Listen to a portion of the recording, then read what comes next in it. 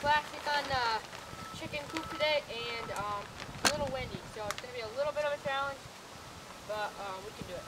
So, that needs to come that way a little bit. Dude, Matthew, come down at this end. Now I need you to hold that where it is.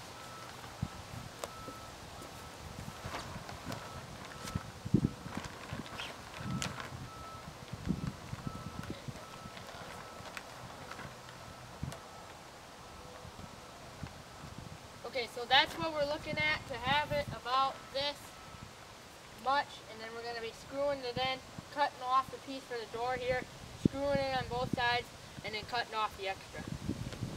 Okay, take that.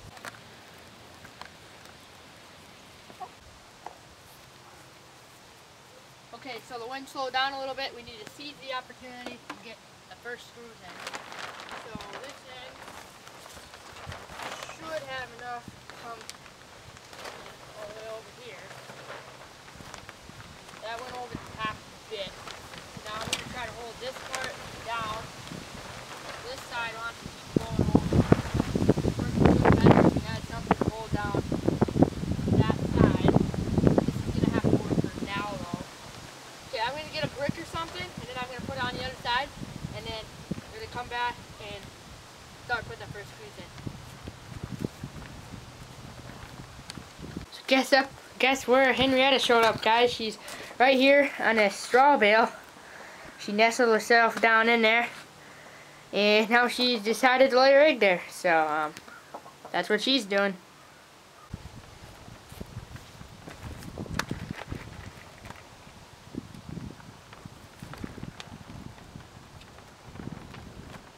This drill bit isn't going to do it. It's not big enough.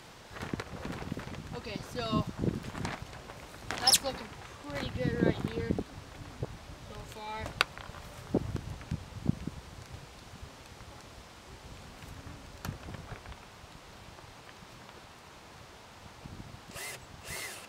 Okay, we're going to need to tie the drill bit.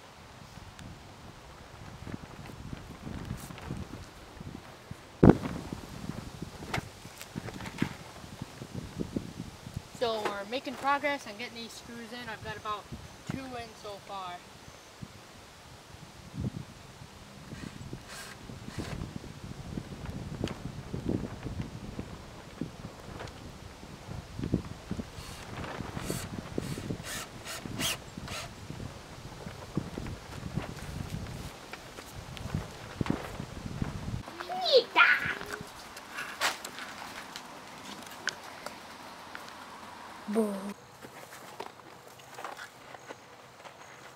So what's up, guys? Welcome back. I'm going to be putting in a few more screws today just to finish up the project, and then I'll talk to you guys about how it's done.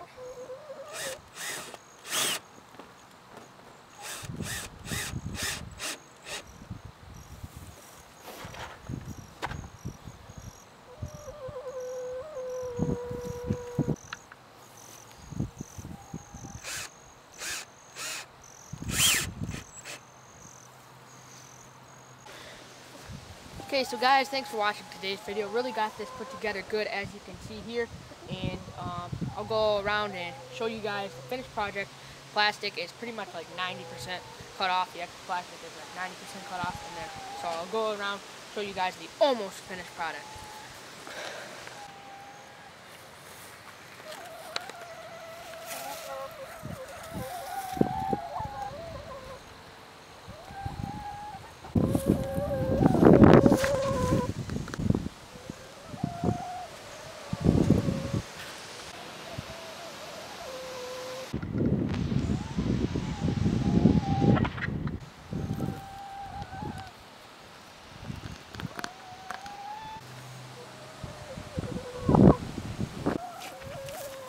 As you can see, guys, they're enjoying it here right behind me. I think it's a little bit warmer inside than it would be without the greenhouse plastic.